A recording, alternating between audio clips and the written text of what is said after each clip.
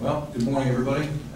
We are here in State of Florida versus Curtis Reeves, case number 142106 CFAES. I'm sorry, 216 CFAES. Here in Division 1 Crime, 6th Judicial Circuit, Pasco County, Florida. Present for the state is Mr. Garcia, Ms. Sumner, Mr. Lowry there in the back, spotted you this time, as well as Mr. Crable. Present for the defense is Mr. Escobar and Mr. Michaels.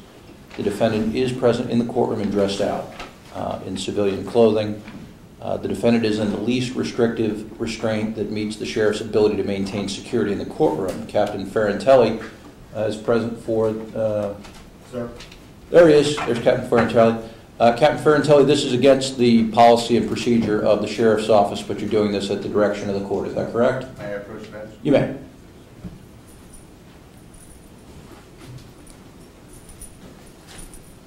For the record, my name is Mike Ferrantelli. I'm a Pasco County captain. Yes, this practice of him not being in hand restraints and black box is against our general orders. Statutorily, the sheriff is charged with the safety and security of the court, the members thereof, and this is something that we would normally do for any person charged with that level of crime. Therefore, we object to him not being in handcuffs and shackles. Right. I mean handcuffs and black box. Right. Thank you, Captain Ferrantelli. Thank you. Okay, we've got a long morning ahead of us and perhaps a long afternoon, so I'd now ask that everybody check their cell phones to make sure they're turned off. Not set to vibrate, but in fact turned off unless you're a credentialed member of the media that's in advance had this approved by our Public Information Officer, Ron Stewart. The reason that I'm asking you to turn your cell phone off rather than just set it to silent is that on top of we don't allow texting or internet surfing in court, we also have a policy because it creates feedback. So especially if you're going to be a witness at some point, you're going to be brought up anywhere near our sound system. It interferes with all aspects of our sound system and creates very unpleasant feedback. We are going to be conducting court business until 11:10 a.m. or as close possible as we can get to 11:10 a.m. We'll then take a 10-minute comfort break. We're going to keep it 10 minutes. So if we say 10 minutes, my expectation is we will be back truly in 10 minutes. It's the court's intention at that point to then proceed for another hour and 10 minutes before a break. We're going to see where we are at that point.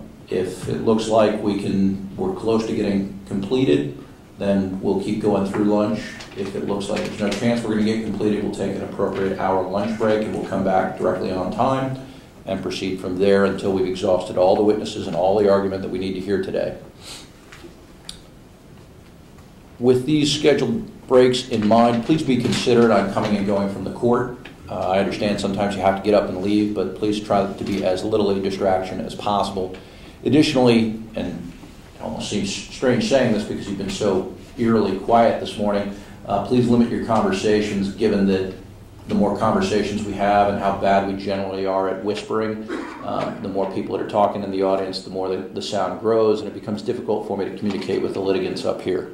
And I know everybody wants to hear what's going on, and that only happens if we stay quiet in the audience. If one of the bailiffs asks you to step outside, it's not optional. I expect you to comply on the first time and without discussion with the bailiffs. Once you're outside the room, feel free to discuss with them whatever the issue is, but please, if they ask you to step outside, don't give them any grief or aggravation. Just step outside. They'll talk to you about whatever it is they're concerned about, but it's not a request that can be politely declined. You have to go.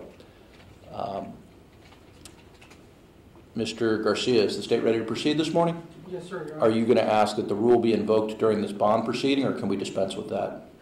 Judge, I would ask that the rule be invoked. Okay.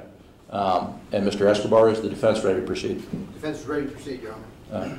When the rule is invoked, the rule basically means the witnesses are not to discuss the questions asked during the proceedings, the content of their testimony, or what any other witness testified.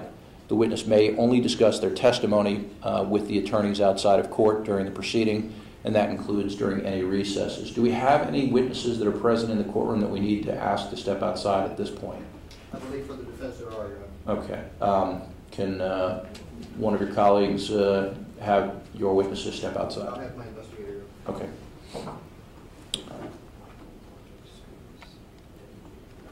To the many people that have come to observe the proceedings in this court of law, please remember that this is not a crowd participation event. Everyone's always welcome to observe, but unless you are called as a witness or one of the attorneys recognized by the court, you're not allowed to offer your input. During the proceedings, you're absolutely not allowed to yell out, sigh heavily, or do anything else that's going to draw attention to yourself during the testimony of the witnesses or the arguments of attorneys. Please excuse yourself from the room quietly if you don't feel that you can comply with these instructions. Let's see, what else do we have to do before we get started? Let me wait until you've had a chance to get all your witnesses to step outside. Jennifer?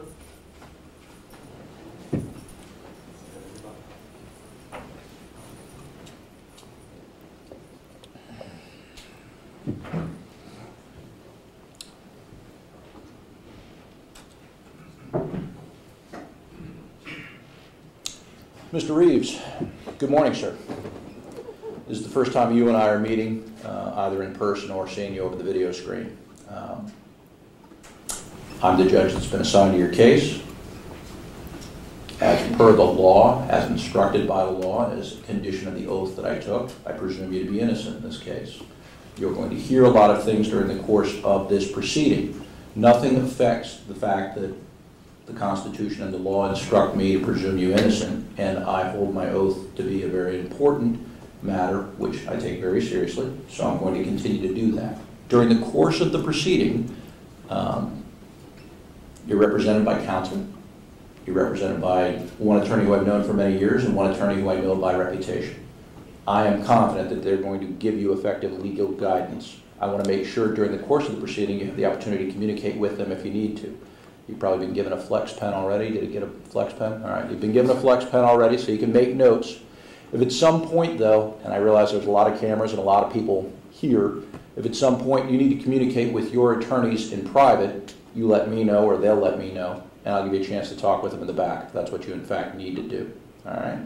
During the course of the proceedings, at any point, if you feel that you have a concern that your attorneys have not been able to address with you or not been able to answer adequately, and I don't expect this to happen, but it's always possible, I want you to feel free to speak with me directly. This, of course, has to be on the record, but if at any point there's any issue that you have that you just don't think is being addressed adequately, you always have the right, as does any defendant in any criminal proceeding, to communicate with me directly on the record. Okay? All right. During the course of today's proceeding, I may ask questions of the participants. Those of you that have appeared in front of me in the past know my habit of asking some specific and pointed questions at times. I want to make sure that everybody understands I'm not asking these questions to make a point, to prove a point, or to suggest a point. I'm asking these questions because, quite honestly, I want the answer, and I want to hear a spirited defense of whatever position it may seem like I'm challenging, because that's the only way that I get a pointed and direct answer if I ask very pointed, sometimes unpleasant, and sometimes uncomfortable direct questions.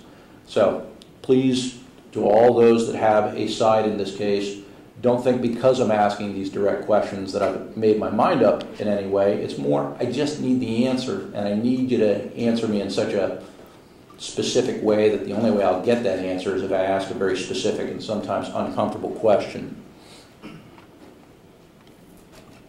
Before we begin the bond proceeding, it's my intention to address the temporary stay on discovery and the video. I was given a copy of the video after court by the state and defense with a request that I review it prior to the hearing. The copy that I have is 2 views from inside the theater and 2 views of the lobby common area of the theater. And I addressed with the state and defense this morning whether I had a bad copy or it's just the way the video looks. And it sounds like that's just the way the video looks.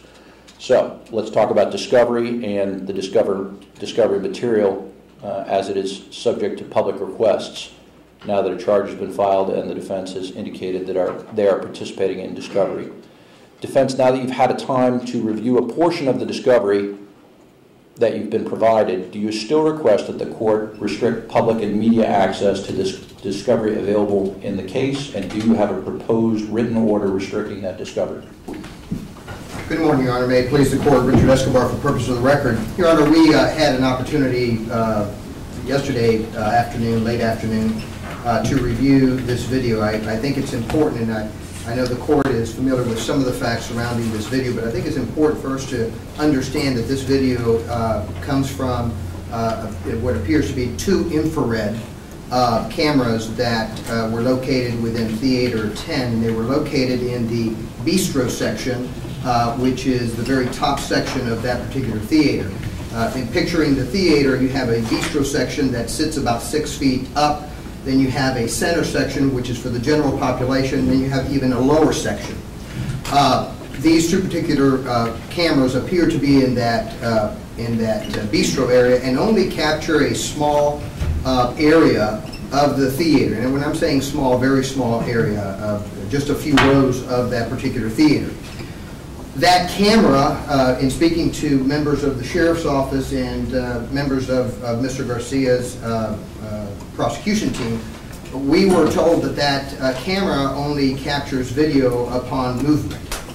At this point in time, none of us know whether that infrared is an accurate infrared that is capturing all movement, or whether that particular infrared is needs a certain amount of movement before it activates and starts playing or recording a video. What you see in this video is exactly that. You don't see a continuous run of video from the very beginning of when Mr. Reeves comes into the theater, continuous all the way until Mr. Oulson is finally fallen to the ground.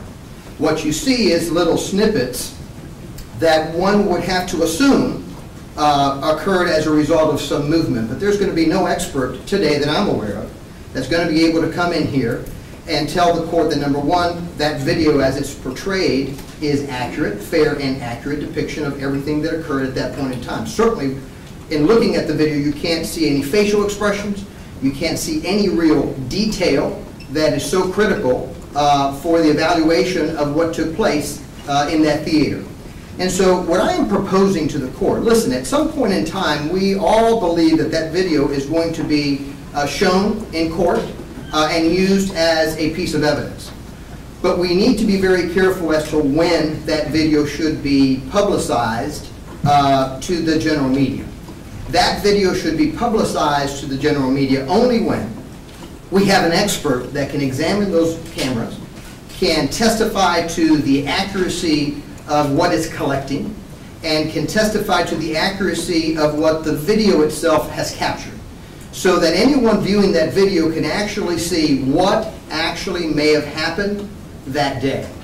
The video is blurry. Whether it can be enhanced, we have no idea yet. Certainly, we're going to have our experts take a look at that video and see if it can be enhanced. If it's enhanced, it's to our favor. We want that video to be enhanced. But we're not at that point at this point in time. And so when you're disseminating a video that only has bits and pieces of what is alleged to have happened in that theater, it is extremely prejudicial. Because you're going to get the general public speculating about, well, what happened between here? Well, I know what happened between here, but what happened between here? Oh, and I think I can see a facial expression here, and I think I can see this here, when in reality it's not there. And you have no expertise, nobody testifying before this court giving any solid basis for reliability. And that's what we've got to be careful with here. You know, Your Honor, I think the court well knows that under the rules of evidence there's a particular section, it's 403, that we use quite often. And that 403 issue comes, I think, right into play in a situation like this. Apart from the fact that there's no constitutional right, no First Amendment right to pretrial discovery, apart from the fact that 406 gives this court the authority to fashion certain orders protecting the fundamental fairness for Mr. Reeves, you have a 403 issue that we've got to overcome. And is it more probative than prejudicial? At this point, I think not. There's nothing more that the defense would like at some point in time than to introduce that video ourselves. But the reality of it is, in the law, it is way too dangerous today. When you look at the law in this case, Your Honor. Before you get into that, you're focused like a laser on the video right now. I am. I want to, and I consider the video to be part of discovery, a very important part of discovery, but I'm not there yet. I'm more concerned with the police reports, the witness statements, and every other aspect of what they're going to be requesting in discovery. The video I consider to be a subject in and of itself, separate from the others, above the others. What about the police reports? What about the witness statements? What about incident reports, evidence collection sheets, photos of the crime scene, things like that? What's the defense's position on that? Because we're going to spend more time after this talking about the video. I'm talking discovery in general right now. Your Honor, our position is going to be the same with reference to the police reports and the general discovery that we've been given. And let me tell you why. For example, let's take an example of some of the written statements of some of the witnesses. It doesn't appear that any of those witnesses on those written statements appear to be placed under oath. And so they're just writing down recollections of what they believe occurred during that period in time. We haven't had an opportunity yet to question those witnesses, to even confront those witnesses as to the accuracy of those recollections. Same issue. If we have not had an opportunity to engage in any pretrial discovery in order to confront those issues, then are we really disseminating information at this point in time that we really have no confidence in just yet? Because our system of justice, when we gain confidence of statements, it's when the defense has the right to confront those statements and explore those statements for their truth. What I'm saying is that those statements are going to be coming in at some point in time. We may have witnesses that come in today and make statements, but I'm going to have an opportunity to certainly confront those witnesses and examine those witnesses concerning those issues. It's premature. We are at a bond stage. We are not anywhere near in a position to be able to give the public, the court, anyone, some solid foundation as to what is truth and what is fantasy at this point in time. Well, then let me ask you another question. Sorry I do this, but it's okay. I welcome it. How's this going to be any better than what's going on right now? Because generally, I get my information on what's going on locally from Jack, Ted, and Corey on my way into work. I mean, but I poked my head out of the rabbit hole last night and started looking around to see what I could find in the way of pretrial publicity. And there's a lot out there. And I saw things like an allegation that he was wearing a bulletproof vest at advisories in a jail where nobody has any guns. I saw an allegation that he went out to his car and got his gun and came back in. I saw a lot of things that were wild speculation already. How is releasing the actual police reports and the actual witness statements going to make your client's situation any worse than that? Well, let me answer it this way. I think we've all experienced the wild speculation that is taking place out there even before these reports are given to anyone. These reports at this point in time have not been confronted, they have not been tested. We have really no sense of reliability yet for these particular reports. Just imagine giving the media access to all of these reports, and the amount of speculation that we've had is going to increase 100-fold. There is no reason at this point in time, Your Honor, for us to feed that frenzy. That's not a reliable frenzy.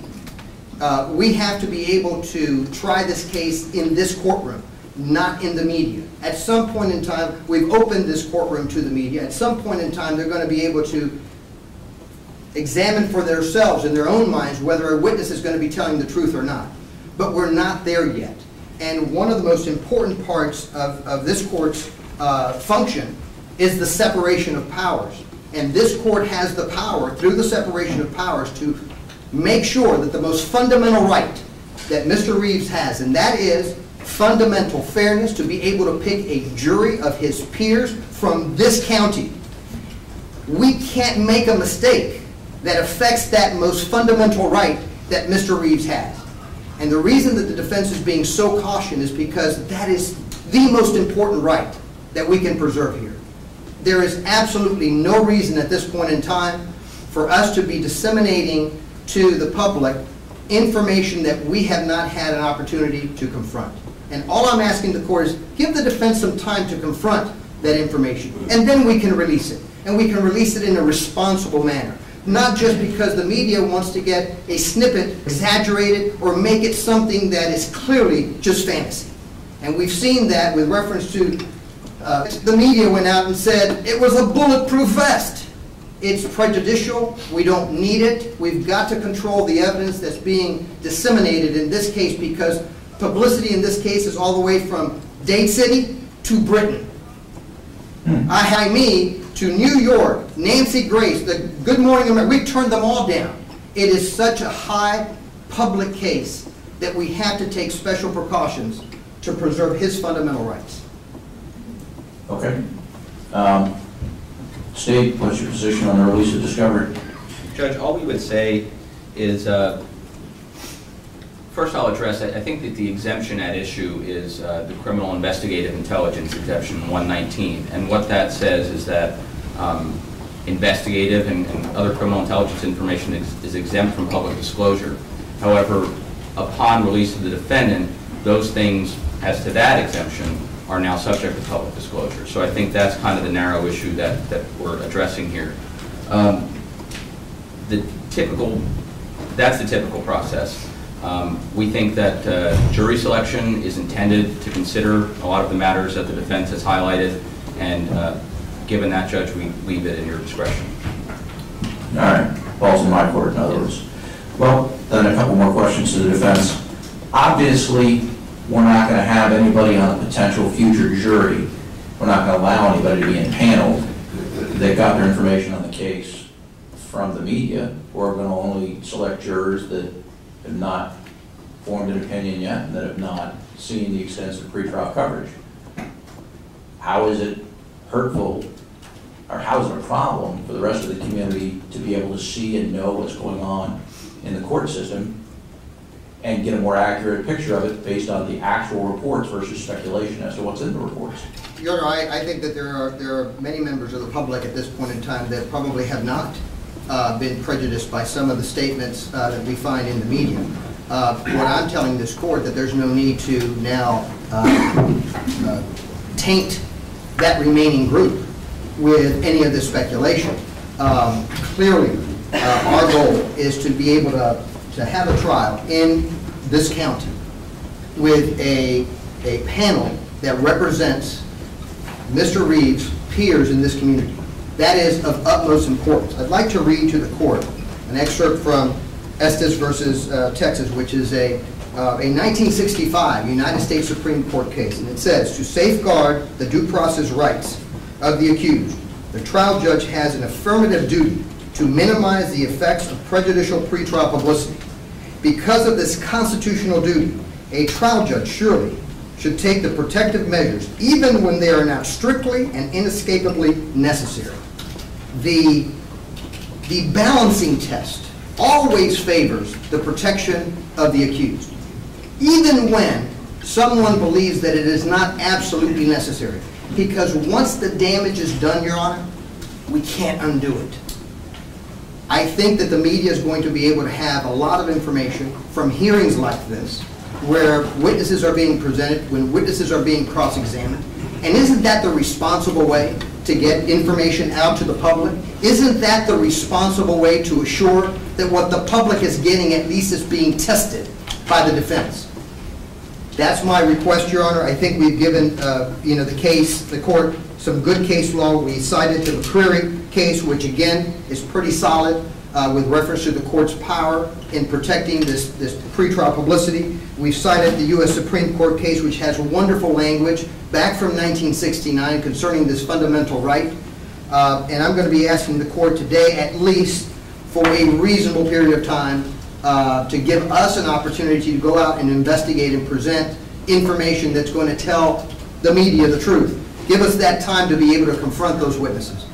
Reasonable is a wonderful word because it can mean lots of different things to lots of different people. Tell me, what does reasonable period of time mean to you today? Your Honor, I think a